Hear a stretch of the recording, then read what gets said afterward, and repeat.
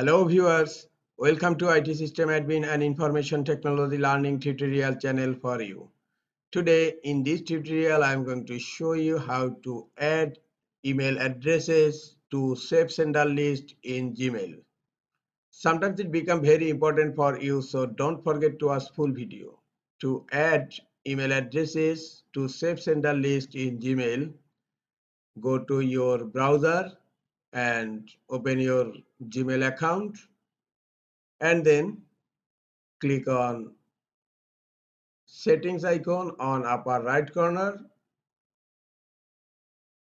Under quick settings, click on see all settings. Under settings, you will find filters and blocked addresses tab. Click on filters and block addresses. Here you will find create a new filter.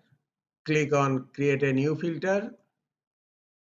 On from section, type your save sender email address.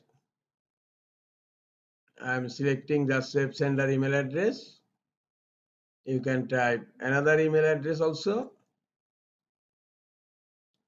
You can add email addresses, how many you want, and then you will find a checkbox has attachment. Just click on the checkbox and then click on create filter.